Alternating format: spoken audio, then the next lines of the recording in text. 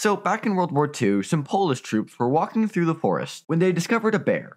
And did they do what us Westerners are trained to do and curl into a ball and cry? No, because apparently the Polish are a different breed. Instead, the commander decided to adopt the bear after he, quote, discovered what a calming influence it had over his men. I don't know if you've ever been within 10 feet of a grizzly, but the word I would use to describe it is less calming and more absolutely terrifying. Well, apparently this bear was a bro, and he smoked cigarettes, drank beer, and wrestled with the men. Keep in mind, the average grizzly bear is 600 pounds of teeth, claws, and muscle. During battles, this guy would literally carry ammo around and was known to reload guns. What a goddamn legend. Want to hear about the coolest pig of all time? So there was this pig, right? And she was adopted by a squad of sailors on a German battleship called the Dresden in World War I. The soldiers loved her, and she just kinda chilled on or below deck. They went through a lot together. A victory at the insane Battle of Colonel, and a tactical retreat at the Battle of Falkland Islands. She was a great, loyal pig, but given that her fellow sailors were literal Nazis, when they had to sink the ship, they left her on board like monsters. She jumped ship and floated around for an hour, until a passing officer on another ship dove in and rescued her. She lived a happy life for 20 years until she died of old age. Just kidding, she was auctioned off for pork and her head got sold to the British. Our third animal is not one normally associated with the traumas and violence of war. It's better recognized for fluttering around aimlessly, pooping, and being a government drone. I'm talking, of course, about the humble pigeon. When you or I see a pigeon, we see a little bird that kinda hangs out. When the US government sees them, they see potential.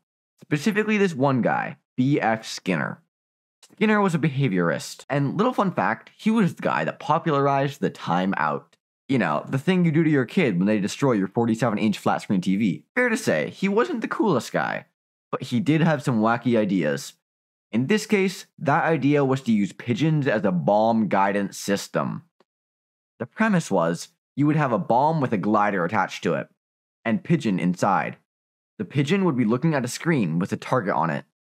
The pigeon would peck the target, and the bomb would move left or right depending on where the pigeon pecked. These pigeon-powered projectiles saw a grand total of 0 uses due to the rise of electronic guidance systems. Every pigeon in the program can breathe a sigh of relief. Speaking of segues, allow me to introduce you to Unsinkable Sam. The 20th century didn't have much success with unsinkable things, and Sam was no exception. He was first owned by the captain of the German battleship Bismarck, and grew to be quickly beloved by the team. They set sail on their first mission, Operation Hindenburg, in 1941, and got blown up during the battle. Only 5% of the crew survived. Luckily, our boy Sam was amongst them. He survived by floating on a board for several hours, until a British destroyer called the HMS Cossack found and rescued him. He served on the Cossack for several months, but soon his time came again and the ship was blown up by a torpedo. Fortunately, Sam managed to survive and was brought to shore in Gibraltar. From there, he was brought onto yet another ship, and can you guess what happened?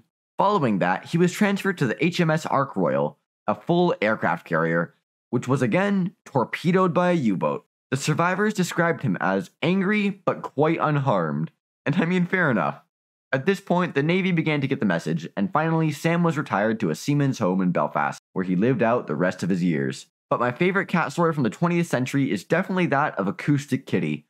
Back in the 60s, tensions between the US and Soviet Union were high. There was a ton of espionage and secrecy going on, and each side wanted desperately to be better at eavesdropping than the other. The US would do anything to gain information on the Soviets, and they had some wacky ideas. In this case, a plan was developed to basically turn a cat into a living microphone. This Wikipedia was so dang ominous. Listen to this. Due to problems with distraction, the cat's sense of hunger had to be addressed in another operation.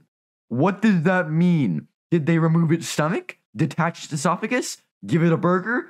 We'll never know. The assignment was given to the CIA, and $20 million later, the Acoustic Kitty was ready for action. Equipped with a radio transmitter in its skull and a wire in its fur, this thing was state of the art. They released it to eavesdrop on 2 Soviet men sitting by the US Embassy in Washington, and as it crossed the street, it was hit by a taxi.